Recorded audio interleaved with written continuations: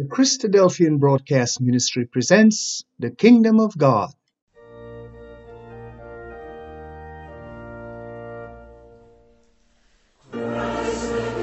Join us every Sunday at 8:30 a.m. for the program, The Message of the Kingdom of God, presented by Christadelphians Hall, right here on the Tobago Inspirational Network.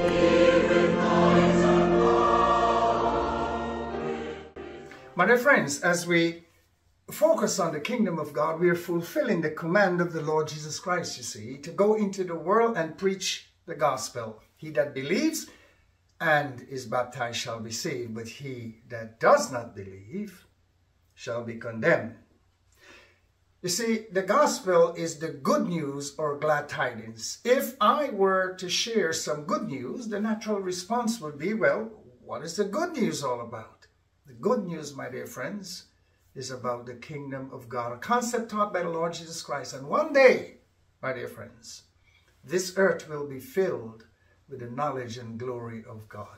Though this message is not consistently emphasized by ministers of the gospel, it was the central teachings of the Lord Jesus Christ and his apostles. And we will let the word of God speak as we look at Matthew chapter 13, going in at verse 1. It says in verse 1, the same day when Jesus out of the house and sat by the seaside, and great multitudes were gathered together unto him, so that he went into a ship and sat, and the whole multitude stood on the shore. And he spake many things unto them in parables, saying, Behold, a sower went forth to sow. And when he sowed, some seeds fell by the wayside, and the fowls came and devoured them up. Some fell upon stony places, where they had not much earth, and forthwith they sprung up, because they had no deepness of earth. And when the sun was up, they were scorched, and because they had no root, they withered away. And some fell among thorns, and the thorns sprang up and choked them. But other fell into good ground and brought forth fruit, some 100-fold, some 60-fold, some 30-fold. Who hath ears to hear, let him hear. And the disciples came and said unto him, Why speakest thou unto them in parables? He answered and said unto them, Because it is given unto you to know the mysteries of the kingdom of heaven, but to them it is not given. For whosoever hath, to him shall be given, and he shall have more abundance. But whosoever hath not, from him shall be taken away even that he hath. Therefore speak I to them in parables, because they seeing see not, and hearing they hear not, neither do they understand. And in them is fulfilled the prophecies of Isaiah, which saith, By hearing ye shall hear, and shall not understand, and seeing ye shall see, and shall not perceive. For this people's heart is waxed gross, and their ears are dull of hearing, and their eyes they have closed lids. At any time they should see with their eyes, and hear with their ears, and should understand with their heart, and should be converted, and I should heal them. Join us, my dear friends, on the other side of the broadcast with your Bibles. And so, my dear friends, there are times when ministers of the gospel must allow the word of God to speak for itself. You know, encouraging their listeners to research and reflect on what is proclaimed. Too often we find people are eager to accept a message as truth solely because it is delivered by a seemingly knowledgeable minister, or somehow the message in and of itself tickles their fancies. And this can lead to the corruption of God's word, not necessarily through what we may term deliberate deception by ministers, but through the misinterpretation of scriptures, which can have severe consequences. So, my friends, do not merely consume sermons or online Bible talks and accept them as truth without cross-referencing them with the scriptures. Engage with the word daily and strive to comprehend it on your own. You see, if we forsake the habit of reading in favor of passive video consumption, we risk becoming a generation that lacks independent thought and critical thinking and understanding. Let us diligently, my friends, study God's word, ensuring that our faith is founded on a bedrock of truth, which would make us wise unto salvation. And so, returning to Matthew chapter 13, I would like to approach this parable in a unique way. Through the question asked by the disciples in verse 10, before addressing the parable in and of itself in verse 3 through verses 9, and it concerns the mysteries of the kingdom of heaven. And by the way, my dear friends, the kingdom of heaven and the kingdom of God are synonymous terms. That simply means the kingdom of the God of heaven. Now, here in verse 10, the disciples said unto the Lord Jesus Christ, "Why speakest thou unto them in parables?" The Lord Jesus Christ replied, he says, "Because it is given unto you to know the mysteries of the kingdom of heaven, but unto them it is not given." Now, really, the Lord Jesus was speaking to everyone that gathered at the seaside by way of parables. And let's say that the disciples understood all of the parables, save the parable of the sower. The question in verse 10 should be, why do you speak in parables? That should have been the question. The Lord Jesus Christ said in verse 11, because it is given unto you to know the mysteries of the kingdom of heaven, but to them it is not given. An open parable, my dear friends, as well as to the disciples. And yet, the Lord Jesus Christ said, but unto them it was not given. It was not given for them to know the interpretations. The word given here, my dear friends, in verse 11, is the Greek word dote, which means to give. In this context, it indicates that the understanding of the kingdom of heaven has been granted or given to the disciples by God through the Lord Jesus Christ. The disciples did not acquire this understanding through their own efforts. Instead, it was divinely revealed to them by the Lord Jesus Christ. And the phrase, my dear friends, the phrase, the secrets or the mysteries of the kingdom of heaven, refers to the mysteries or spiritual truths of God's kingdom, which are only accessible through divine revelation. So in essence, Jesus is saying that, look, the disciples had been given a unique understanding of God's kingdom, which was not available to everyone. And while it is true that these divine truths were not hidden in the sense of being deliberately concealed to prevent understanding, they were not readily apparent to everyone. But anyone who needed further clarification would have asked. And like the disciples, they would have been informed. And note how, my dear friends, the Lord Jesus prefaced his remark in verse 9. He says, "Who hath ears to hear, let him hear." The phrase, "who hath ears to hear, let him hear," is a metaphorical expression used by the Lord Jesus Christ over and over again in the New Testament, particularly in the Gospel of Matthew, Mark, and Luke. It is a call to spiritual listening and understanding. In essence, he that hath ears to hear refers to those who are spiritually receptive and willing to listen. To hear, my dear friends, means to truly understand and comprehend the spiritual truth being spoken. Let him hear is an invitation to those who have the capacity to hear and understand, to actually listen and receive the truth. In other words, the Lord Jesus Christ is saying that not everyone has the spiritual capacity to understand the truths he is speaking. If they did not have that capacity, all they had to do was ask, and it would have been revealed, just as how it was revealed to the disciples. But those who do have the ability to hear and understand should pay attention and receive it. Therefore, while the mysteries were not hidden in the sense of being inaccessible, they required an active pursuit and a receptive heart to be understood. Those who needed to know and asked, who genuinely sought after the truth, were given the understanding they sought. And this phrase has become a famous saying in the New Testament, often used to encourage his listeners, encourage people to listen carefully and discern the spiritual truths being shared.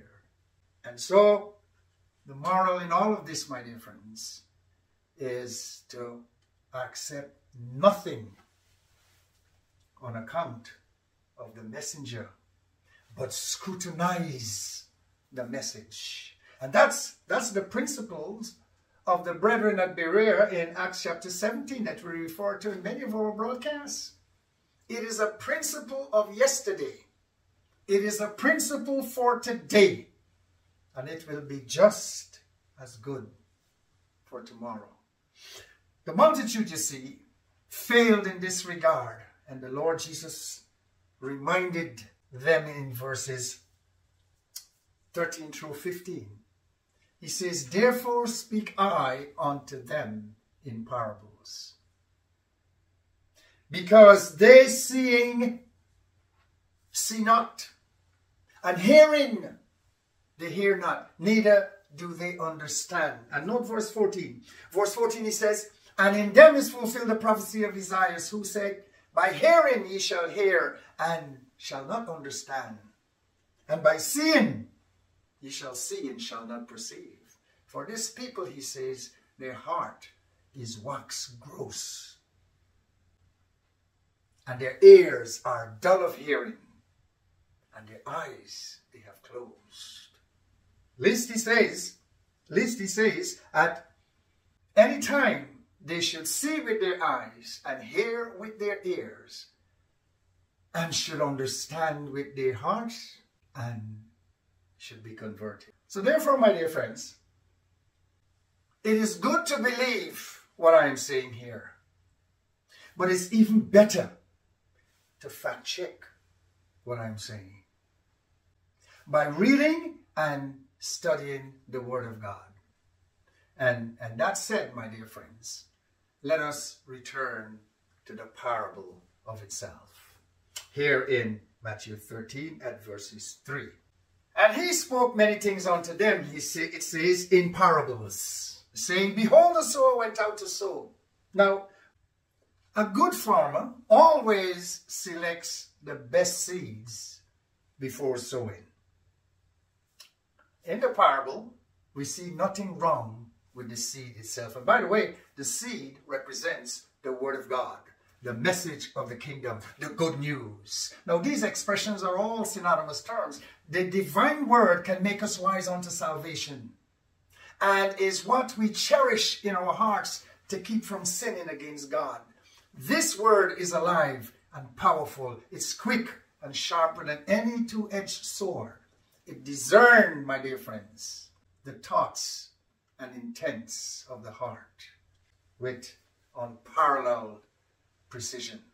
The metaphor signifies the effectiveness of God's Word in revealing truth and making distinction. Overall, the passage not only underscores the profound depth and power of divine scriptures in examining and revealing and transforming the human heart, but, my dear friends, it also illuminates God's plan to fill this earth with people who would reflect his glory.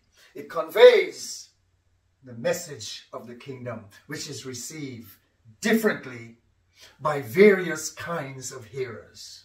And Brother Carter noted in his studies, the seed sort of tests the soil.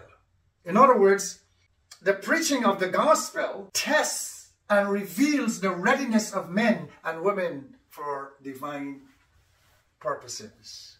The first test of the soil by the seed is in verse 4. When he sowed, some of the seeds fell by the wayside, and the fowls came and devoured them up. Now, the Lord did give the meaning in verse 19. But I would like us, my dear friends, to note something here in verse 4 that will further enhance the interpretation in verse 19. In Matthew 3 at verses 3, we have the words of John the Baptist. For this, he says, is he that was spoken of by the prophet Isaiah, saying, the voice of one crying in the wilderness. And what it says, prepare ye the way of the Lord. You see, make his path straight. Now, the Greek word for way here is the same Greek word for the wayside, where the seeds fell when the sower was sowing his seed. The sower is spreading the same message of the kingdom that was prepared during the time of the Lord Jesus and is still being proclaimed today. When the Lord Jesus Christ taught, his message faced constant opposition by the Pharisees and the Sadducees, and even the scribes, my dear friends. They opposed his teachings at every opportunity. In Matthew 13 at verse 19, Jesus mentioned the wicked one, snatching away what was sown in the heart. In Luke chapter 8, and in Mark chapter 4, the Lord Jesus explains that this is concerning the same parable and refers to the opposition as the devil and Satan respectively, who take away the word from the heart of the hearers. This makes sense, you see, not because Satan is a fallen angel who tempts people, and as popular theology would suggest, but because the Hebrew word for Satan means adversary, someone who opposes or resists. The great adversaries of Jesus during his ministry were the Pharisees and the Sadducees. The condition of the ground or the receptive heart matters when the word is received. You see, God knows the type of ground each of us represents and the distractions that leads us away from understanding the word. It is not about the word or where it was sown, my dear friends. It was about our need to truly understand it. Jesus meant this to those who received the seed by the wayside. And to clarify, my dear friends, Satan was never an angel in heaven. God's immortal angels do not and cannot sin. There was never a war in heaven where God dwells. The issue is that the word is still being preached, but very few people take the time to truly understand it. Many are led away, my dear friends, not because of the word, but because of their lack of understanding. Today, few people take time to understand the word of the kingdom. Many rely more on emotion than understanding. When that emotion fades, they are led away from the path of knowledge. They are snatched away by anything that opposes the word of the kingdom. And in verse 5 of chapter 13 of Matthew, The Lord Jesus continues in the parable. Some of the seeds of the sower fell upon stony places where they had not much earth, and forthwith they sprang up because they had no deepness of earth. Again, my dear friends, the seed is the word of the kingdom. The seed word of the kingdom can find germination upon any soil, as seen in the heart of the individual. Joyful at first, but had no root in himself. So that when tribulation or persecution arise because of the word, by and by he is offended. And like Job, we will be exposed to tribulations in this life and have to subject ourselves to the hands of God. With the deepness of the earth, we will endure, knowing that God will not give us more than we can bear. The shallow response can be seen in what his wife expressed. Life is not always a bed of roses, you see. We are continually exposed to the heat of tribulation, and we can either grow by it or be destroyed on account of it. And we make that answer now. Now, as we go to verse 7 of Matthew 13, it says, and some fell among thorns, and guess what? The thorns sprung up and choked them. And Jesus alluded to the thorns as the care of this world and the deceitfulness of riches, which can choke the word, making us unfruitful. The word, you see, cares for what is in the world. For all that is in the world, the lust of the flesh, the lust of the eyes, and the pride of life is not of the Father, but it is of this world. The consequence of Eve's action in Eden is on account of the lust of the flesh, the lust of the eyes, and the pride of life. When she saw that the fruit was good to eat, The lust of the eye, she took and ate, the lust of the flesh, and the desire to make her wise. It was the pride of life. And guess what? The world passeth away, and the lust thereof. But he that doeth the will of God abideth forever. That is in verse 8 of chapter 13. Where, my dear friends, where the soil was good, and the seed grew and brought forth, some 100-fold, some 60-fold, and some 30-fold.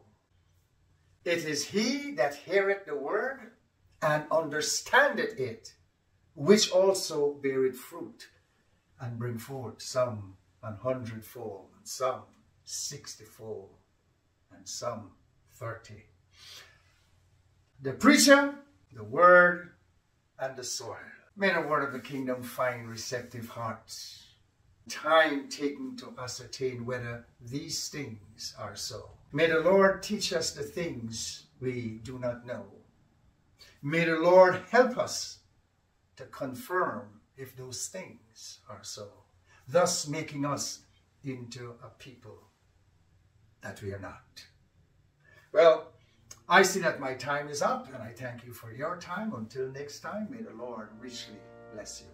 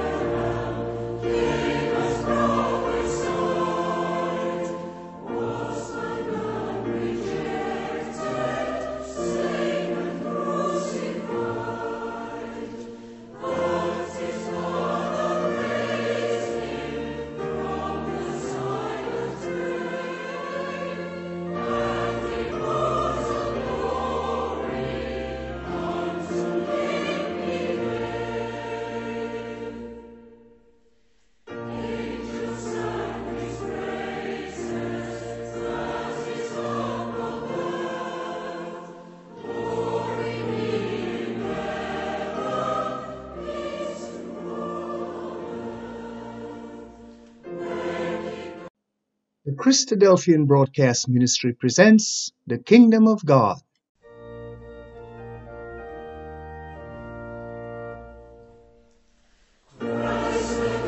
Join us every Sunday at 8:30 a.m. for the program, The Message of the Kingdom of God, presented by Christadelphians Hall, right here on the Tobago Inspirational Network.